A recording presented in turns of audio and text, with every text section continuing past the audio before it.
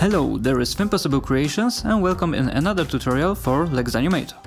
In this video we will focus on setting up Legs Animator on different kinds of models. I will show how to deal with different kinds of rigs, show you some fast setup tips, and describe different helpful settings for animals. Okay, let's go! Let's start with a basic setup. So I add the Legs Animator, find the hips, add first leg. Since there are many bones in hips of the spider, we will use drag and drop through the hierarchy. Now simply select upper leg and foot. Apply this scheme for all similar bones in hips. Assign opposite legs automatically. Check if scale reference is right. Apply insect preset. And already we can test the behavior. And it moves pretty well. But not every model will have so easy setup like this one. Let's do setup for other model. Again, add Legs Animator, find hips. Let's verify if this is the right bone. And it's not, the parent of legs is this one. Okay, let's add leg and let's use gizmos to define first leg. And we have a lot to choose from there. How to deal with that? Think about second leg as knee, so I will select this one. So you see that you can skip bones in between. I will select last bone as a foot, and that's how the chain looks like. Apply this scheme for all similar bones in the hips, but it seems it also applied it to the arms, so let's remove just this leg, like this. Define which leg is opposite to each other, apply insect preset. And let's test it. Yeah, and it moves pretty well. Let's move to another model. Find hips, add leg, define first leg. And in this model I will do chain like this, so knee and then foot. Now apply to all similar in hips, but you see that it generated only 2 legs. And that's because this model has multiple spine bones and in each spine bone there are 2 legs. That's not a problem, but we need to do extra steps. So let's find the other legs in a hierarchy. And I will drag and drop the new upper leg here, and it generates the new leg basing on the chain of the first leg. Do the same to the rest of the upper legs. Great, now let's assign opposite legs, apply insect preset and let's test it. And it moves pretty nice. And this model will be good to show you something extra, and it will be related with a foot bone. So this model was offering more bones for a foot. In comparison to previous 2 models, I chosen the right foot bones and not the complete end bone, like it's done now for the middle leg. So chain goes from knee to the ground. Now let me show you the difference. So when chain goes from knee to the ground, the whole leg rotates. But if we have a foot bone, it stays still like a human foot. You will see it better on the next spider model. We will set up Leg Animator on. But now one more thing for this model. Since it has multiple spine bones, we can apply my other plugin, which is Spine Animator. There is also Tail Animator on a tail. And it will generate animation for the spine like this. You can combine these 2 components together. But when you use it with Spine Animator, it's possible to get 2 legs being very close to each other. And you can use the step overlap radius to prevent this. Okay, now the spider model I was talking about. So let's set up the leg. And you see that it don't have leg point at the end. It's not a problem, it still will work. So let's assign opposite legs and apply insect preset and let's check it. Yeah, and it moves very nice. But you maybe noticed that there is something a bit off with these foot bones. Actually, let me show you this a bit more clearly. Yeah, now you see that the foot bones are dead still, like the human foot should behave like. But how to solve this if there is no additional bone here? Well, it actually don't need to be any kind of bone. It just needs to be information where the end of the leg is. And you see, when you rotate this bone, it works right. But game don't have precise information where the leg ends, so we need to provide this information manually by simply adding empty object and moving it to be around the end of this bone. Do the same for all the legs. And we need to assign these new objects to be end of the leg bones chain, simply like that. But there is also no objection for the automatic legs definition basing on the new scheme of the first leg.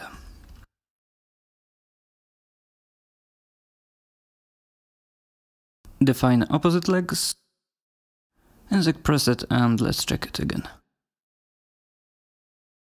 Yeah, now it feels more like a true creepy spider. Alright, now let's focus what this insect preset, which is used over and over, what it actually do. First thing, it disables animate fit. Under detection, it changes raycasting to be along bones. Since raycasting straight down will not detect any wall on the side. Origin to foot can detect wall, but it's not as precise. So along bones will cost the most, since it will use 2 raycasts for each leg. But it will be more precise for creatures like this. And it switches to sphere casts since it will give even more precision, and enables realign parameter, which can help out the crumpled legs in tight places like a tube or something.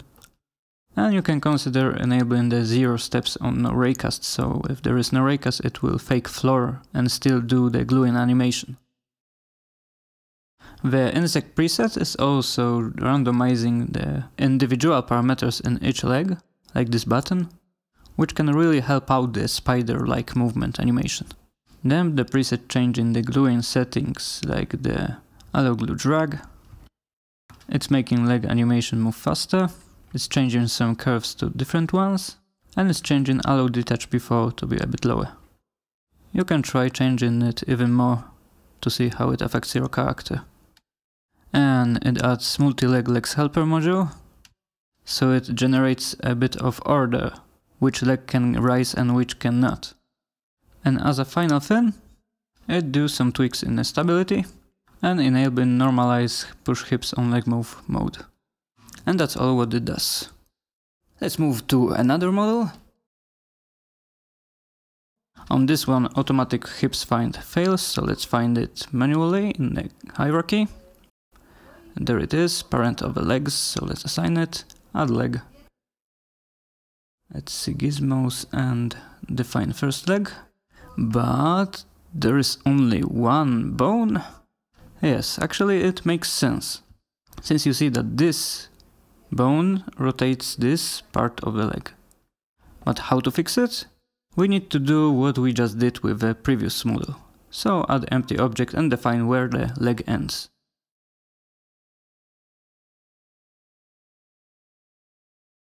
Great, now we can choose the end bone and apply to all. Define opposite legs, apply insect preset and check it. And there we have it. Now let's take care of this guy. Find hips, add leg, and let's check what we have here. Okay, first leg is here. So again, we search for a knee. It should be no difference if I select this one or this one. And now I will use this bone as foot bone. Okay. And this time, before doing the rest, we will enter play mode and check the leg. And it seems it moves right, but there's something wrong here. You see it moves instead of being still on the ground. And that's probably because we chosen something like shoulder bone for the chain start. And its animation is causing these offsets on the ground. To fix that, we just need to change the start bone to be first child of this one. Yeah, so chain starts a bit later. So in case you set some quadruped and you have a shoulder bone, you shouldn't start on it, but you should start on the upper leg, not on the shoulder. You see that this chain just looks wrong. So the leg chain change you see now is pretty similar correction like we did on the spider monster. Okay, let's check it. And yeah, it works right now. But before applying it to all legs, I will change the end leg to be this one, to again show the difference for the foot bone setup. So let's try using the automatic setup button, but it not worked. It encountered some problem with identifying the similar leg bones, so I remove them and use the second approach, which is just drag and drop in the nutshell there, upper leg to copy scheme of the first leg, and do it for the all legs. Assign opposite, insect preset, and check it. Yeah, it moves right. Let's move on. Now let's do setup for a quadruped. Find the right hips. Set up first leg. So knee, foot. Do for similar bones. And let's find two other legs. And they are inside neck bone. And like said on a previous model, so not assign shoulder but the upper leg. And knee and foot. And copy scheme on the other upper leg. Skip shoulder / clavicle. Define opposite legs. And there we have some dialog which suggests to add leg helper module to make animation look more like an animal. You will find it under motion modules, and it's here. Let's check how it looks like. And yeah, it moves nicely. But since it's quadruped, it will benefit on defining which bone is parent of the front legs. When you expand the hips, you will see field for assigning so-called hips hubs, so we assign their neck bone, which is parent of front legs. Now the hips push impacts will be calculated separately for each defined hips bone. It also will give possibility to adjust the spine on an uneven terrain, like you see there. But to make it work, you need to remember about the max body step up and step down parameters.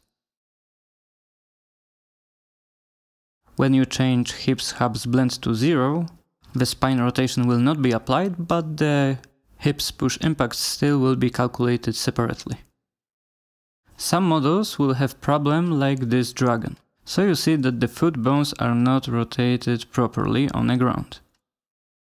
And this is caused because the initial T-pose in which the hands are rotated this way, and you can fix it by simply rotating them manually in the editor mode. Like this. The same for the feet.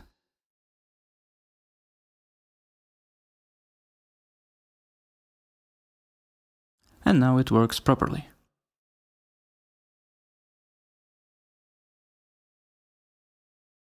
And there is another unique case. This model have two hips and they both are disconnected from each other, like you see, root, body 1, body 2. And we can do correct setup without any problem. But when you move around this creature, you notice that the back armor is deforming. And we can fix it by extending the hips, adding the second body bone here, and change hips handling mode to fix disconnected. And now it behaves like one single spine bone. So that's how you do setup with the legs animator, but it's time for a few extra tips. You can encounter a problem when you want to play, for example, attack animation with a spider, since it can conflict with legs animator algorithm, like you see there. I will slow down the animation so you will notice what actually is going on. So in the animation, legs are moving near to the ground and then Gluin is trying to do its animation on that state. But we don't want it if the attack animation is played. So we can add utility, fade leg on animator module, And there we can use selective bones to fade out on the animation. And let's say we want to fade out just the front and back legs, since they are problematic, the middle ones are not. So let's identify which indexes are the bones. So it's 1, 4, 5, and I guess the last one. Yeah. So 1, 4, 5, and 8. And we need to define on which animation clip names or tags we want to fade out the selected legs. I will tag the animation clip attack. So legs animator will use animator which is assigned here, so under extra control, to read its currently played animation. And if the clip which is played is, for example, tagged attack, the neutral don't have this tag, so when we hit play, you see that the animation looks right now. What's more, spider could move during this attack, and the middle legs will be still animated by the gluing. Let's move the spider on some uneven surface, like here, and let's move it. And you see that there's something not right. And it's caused by the rotation. Then it moves correctly. But what to do if your character movement controller is not handling rotation like that? You can go to motion modules, add utility auto align body matrix, and it will do something. But it not rotated the whole body. By default it's rotating just the raycasting, like you see there, the lines. When I change it, they are changing angle. But increase rotate hips and you get the right effect. So character movement controller don't need to handle the rotation for the uneven terrain. It can be done by legs animator custom module. But let me show you another thing. There will be next problem to solve. And you see that the body now overlaps with the ground. That's because spider legs detect the ground below object and lowered the body to reach it. But when we working with spiders, we also want to take the higher legs into account. And to do this, we can add multi-leg body elevate helper module. And now when we go there, oh, I forgot about the hips rotation.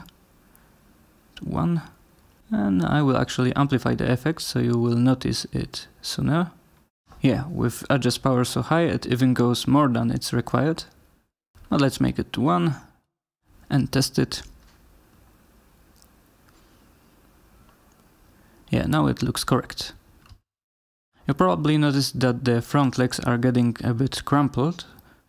To fix that we can go to setup detection, and with spherecast enabled we can adjust the spherecast realign.